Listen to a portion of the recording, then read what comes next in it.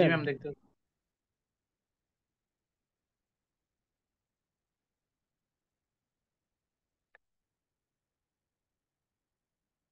ওকে, আমরা তাহলে শুরু করছি metabolism of protein and amino acid.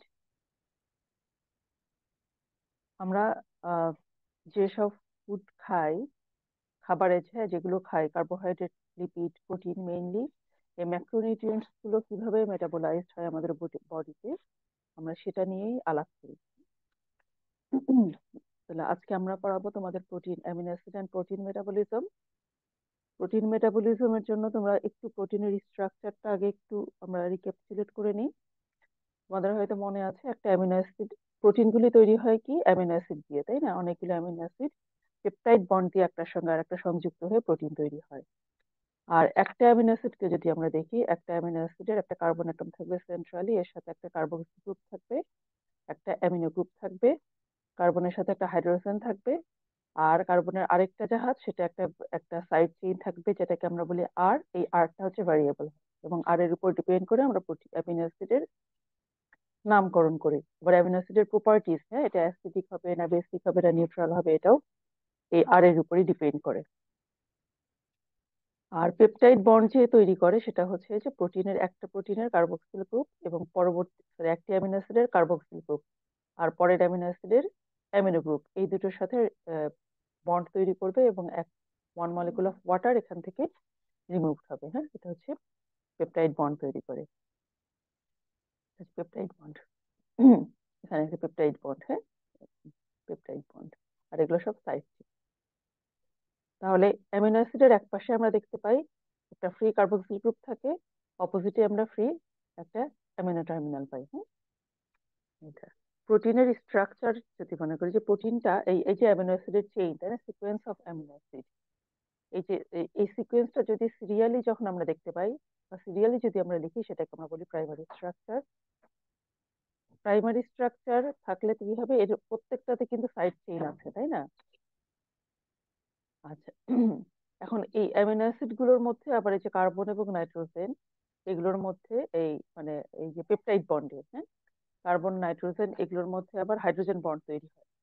Hydrogen bond যখন তৈরি হয় তখন এই যে অ্যামিনো অ্যাসিড গুলো কিছুটা এই যে বেন্ডিং হয়, হয় ঢেউয়ের মতো হয়, অথবা মানে প্যাচালো হয়, হ্যাঁ, কয়েলের মতো, হ্যাঁ, হেলিক্যাল, তাহলে আলফা হেলিক্স অথবা বিটা প্লিটেড শীট এরকম বলি আর কি। যাই হোক, এই এই শেপটাকে বলা হয় সেকেন্ডারি স্ট্রাকচার।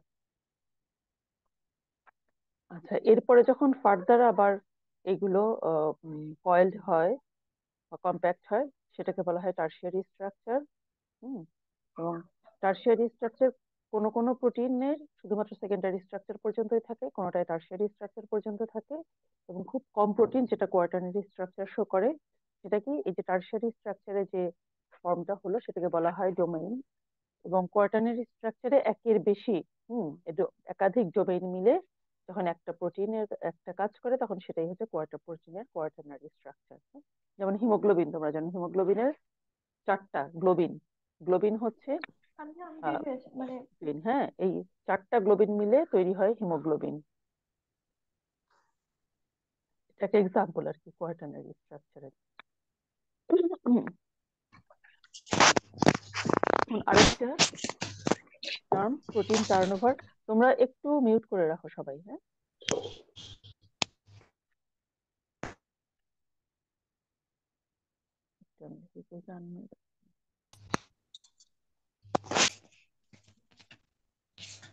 তোমাদের মধ্যে কেউ একজন আনমিউট হয়েছে, একটু মিউট করো। হুম,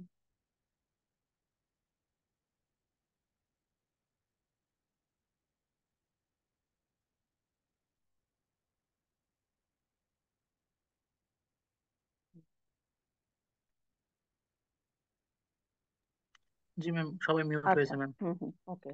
তাহলে আমরা এখন দেখি প্রোটিন টার্নওভার। হ্যাঁ, যে কোনো জিনিসের টার্নওভার বলতে আমরা কি বুঝি?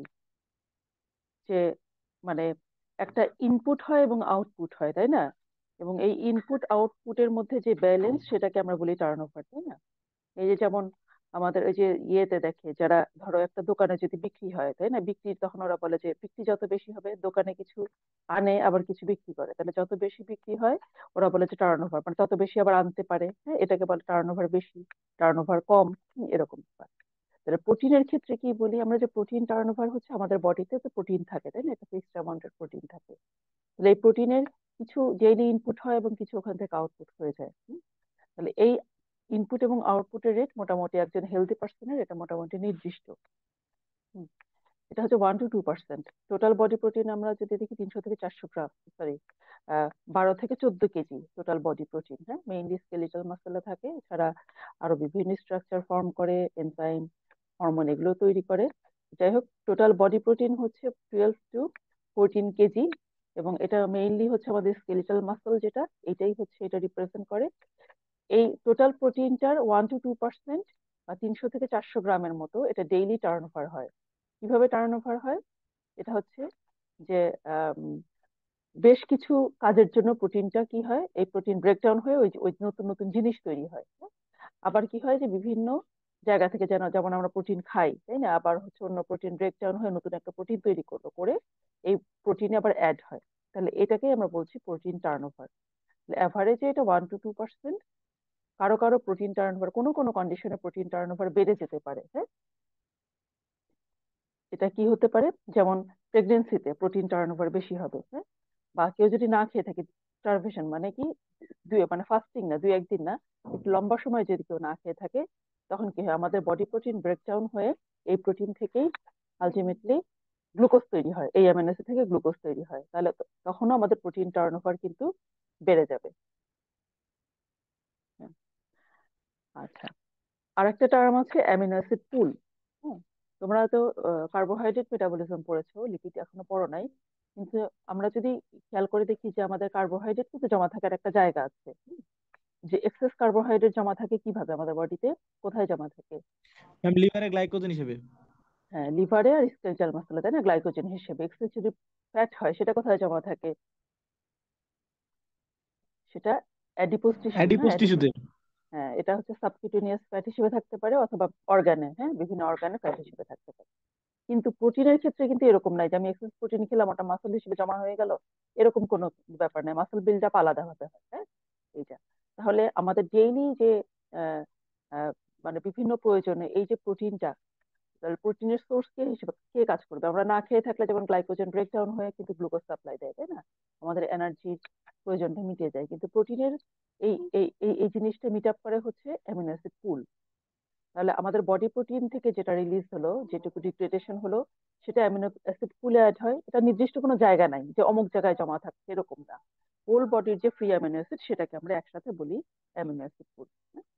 তাহলে বডি প্রোটিন ডিগ্রেডেশন হলেও অ্যামিনো অ্যাসিড পুলে জমা হবে, আবার আমরা যে খাবার খাই সেটাও আলটিমেটলি ওখানে জমা হবে। হ্যাঁ, তো এই অ্যামিনো অ্যাসিড পুলটা 100 গ্রাম।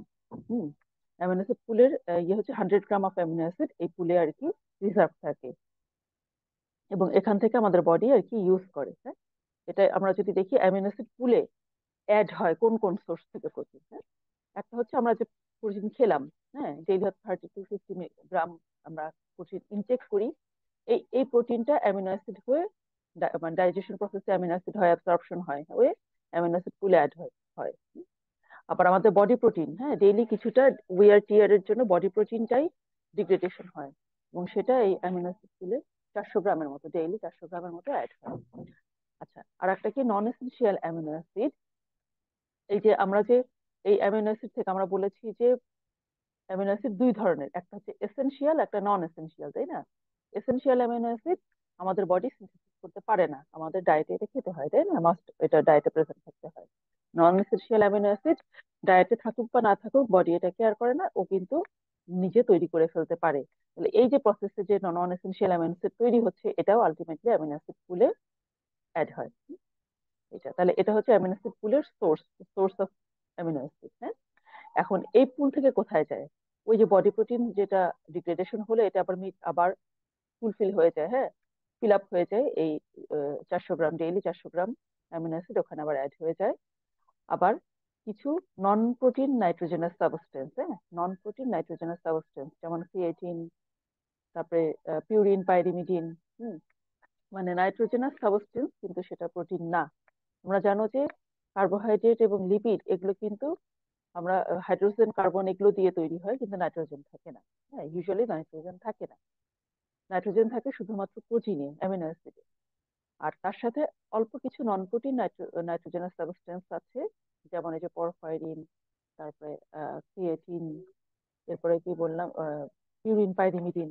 তাহলে এগুলো তৈরির জন্য ওই অ্যামিনো অ্যাসিডটাকে ইউজ করে। হ্যাঁ, 30 গ্রাম পার ডে এটা তৈরি হয়।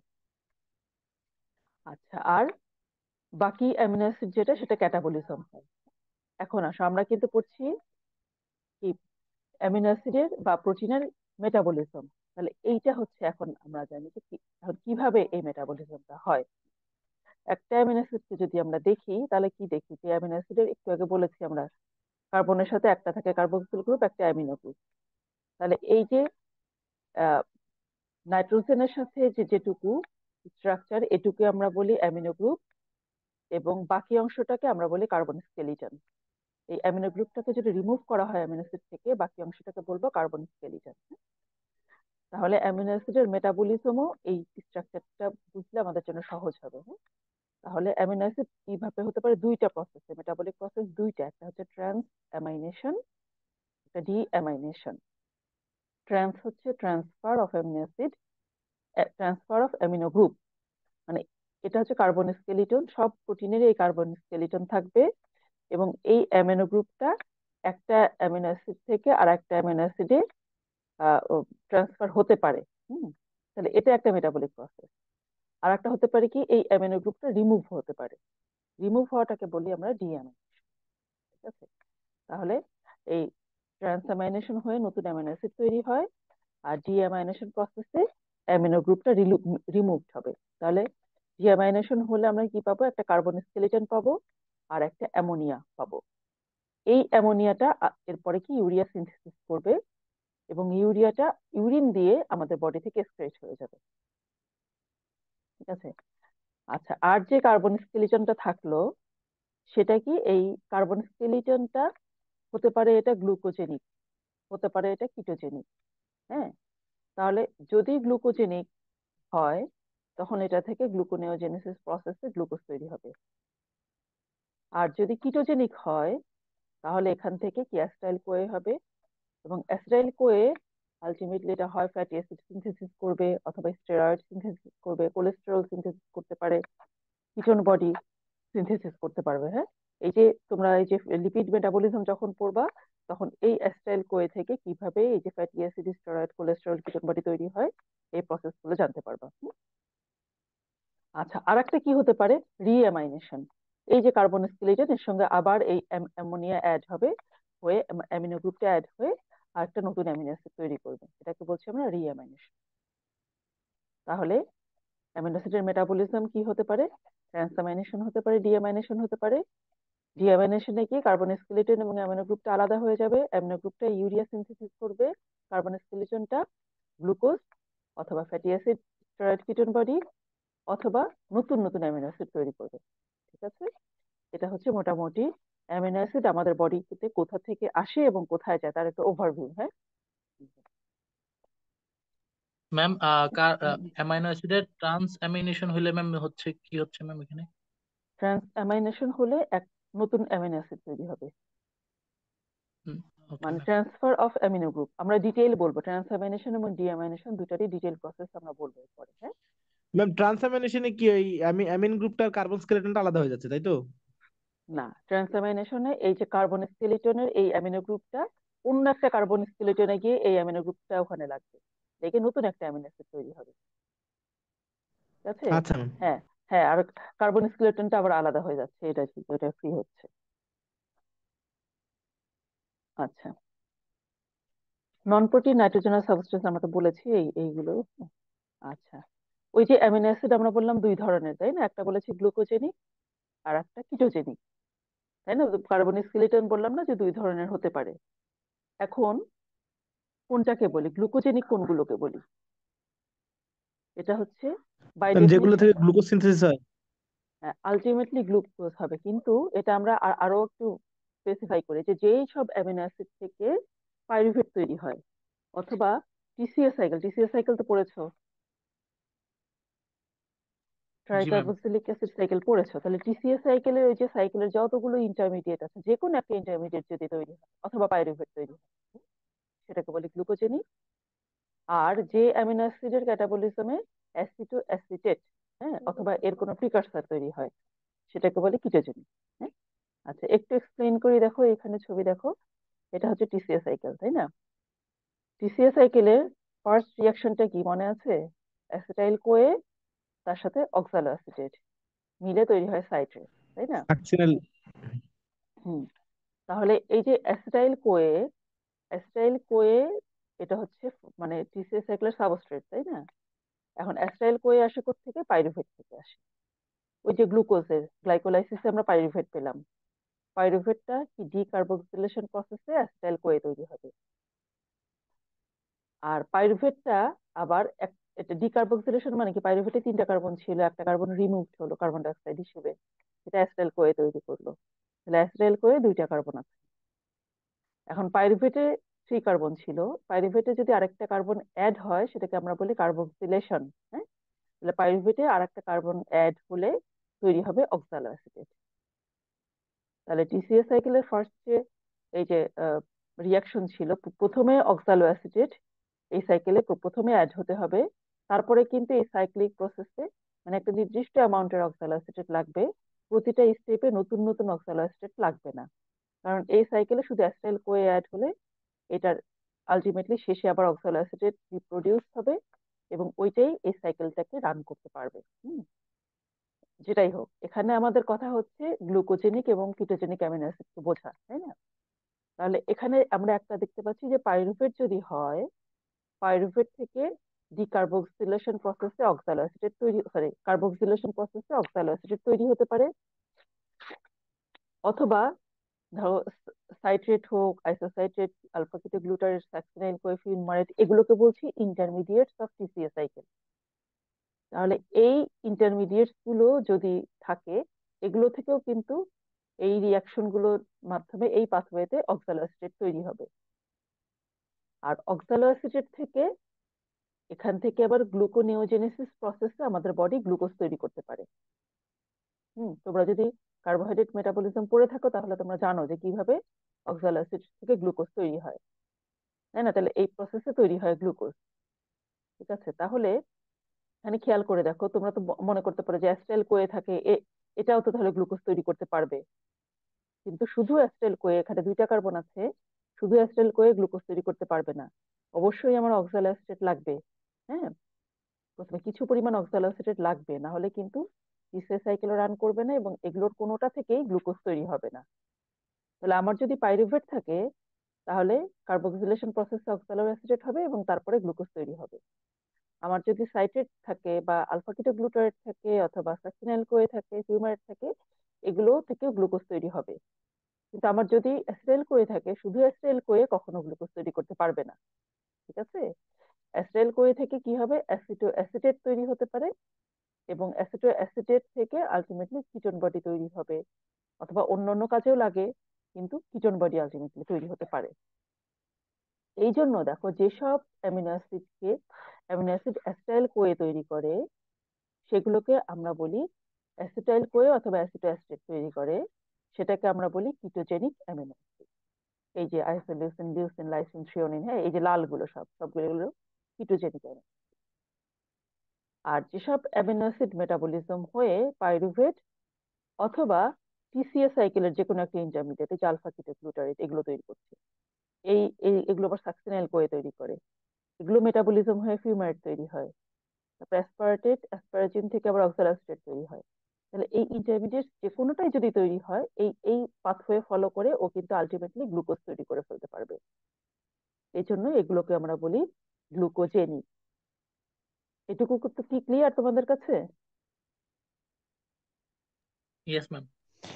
ম্যাম এটা বুঝলাম না, এখানে কি অক্সালো অ্যাসিটেট থেকে অ্যাসপারজিন হচ্ছে না অ্যাসপারজিন থেকে অক্সালো অ্যাসিটেট? না না, এই অ্যামিনো অ্যাসিড গুলো মেটাবলিজম হয়ে অক্সালো অ্যাসিড তৈরি হচ্ছে, এগুলো মেটাবলিজম হয়ে ফিউমারেট তৈরি হচ্ছে, এগুলো মেটাবলিজম হয়ে সাকসিনাইল কোয়ে তৈরি হচ্ছে। বুঝতে পারছি ma'am।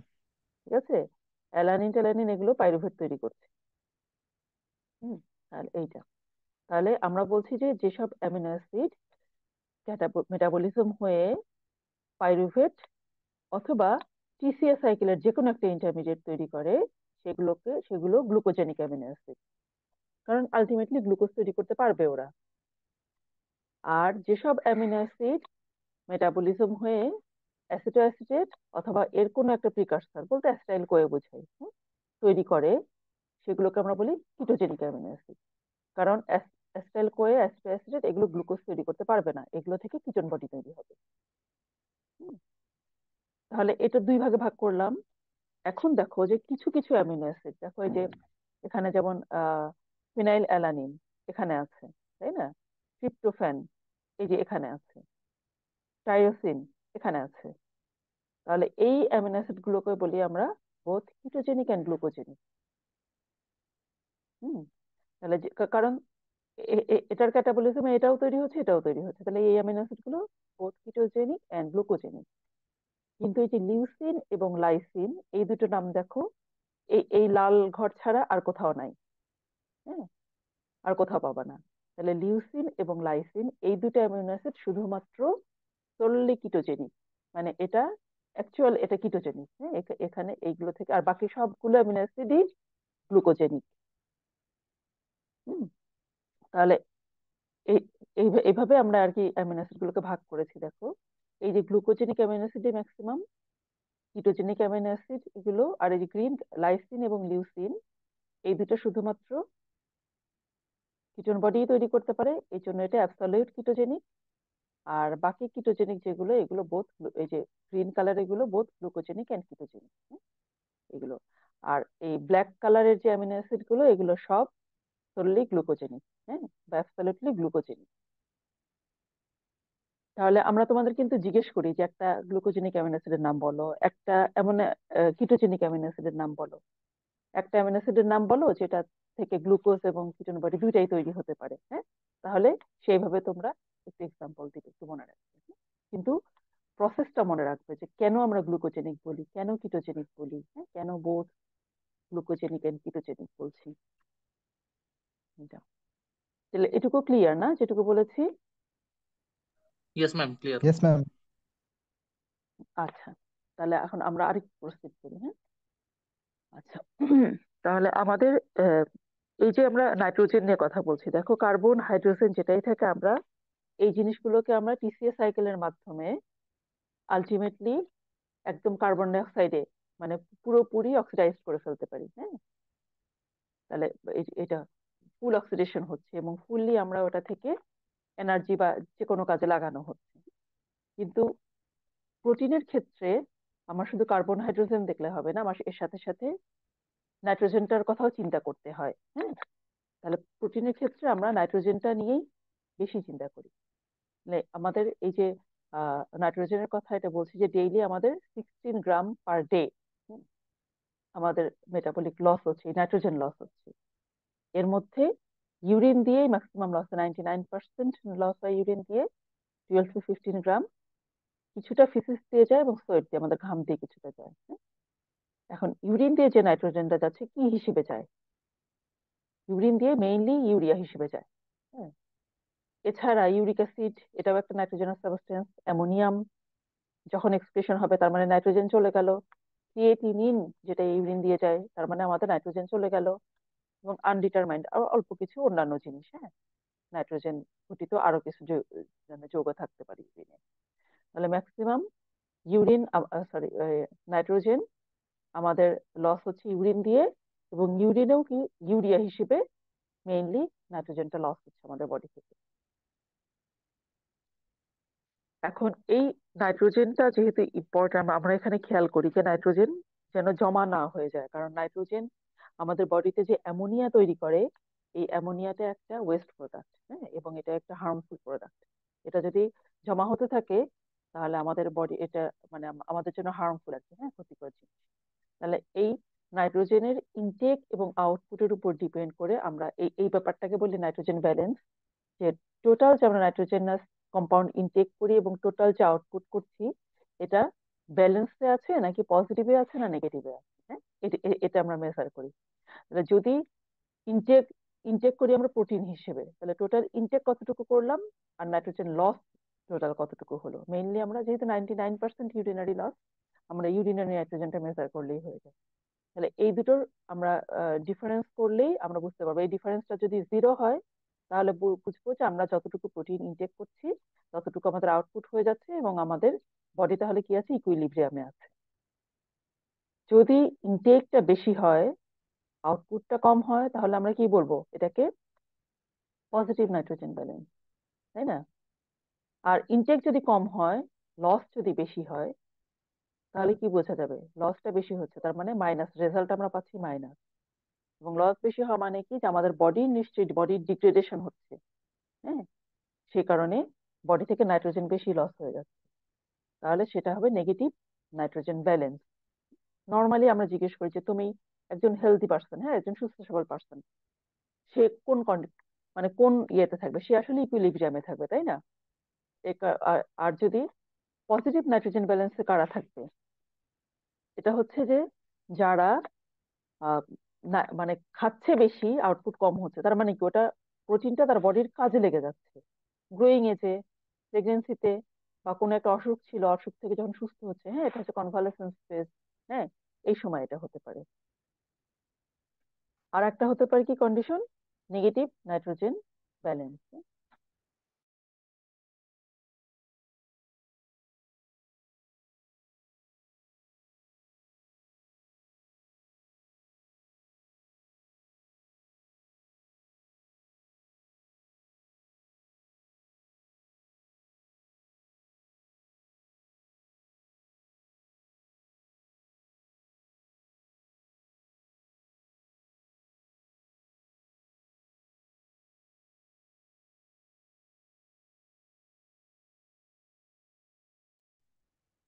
ওকে, তাহলে আমরা যেটা বলছিলাম, নেগেটিভ নাইট্রোজেন ব্যালেন্স কখন হবে, তাহলে এখানে কি হবে, যে নেগেটিভ যেহেতু হচ্ছে তার মানে কি আমাদের আউটপুটটা বেশি হবে ইনপুটের চাইতে। আমরা হয়তো নর্মালি খাচ্ছি কিন্তু কোনো কারণে আমাদের বডির মানে এই প্রোটিন বা হচ্ছে নাইট্রোজেন কন্টেইনিং যে এরিয়া আছে এগুলোর ব্রেকডাউন বেশি হচ্ছে, হ্যাঁ। যেমন কেউ যদি প্রোলং স্টারভেশনে থাকে, স্টারভেশনে যদি থাকে তার মানে কি তার হচ্ছে ইনপুটটাই কম, তার হয়তো আউটপুট নর্মালি আছে কিন্তু ইনপুট কম হচ্ছে, কাজে এটা নেগেটিভ হবে।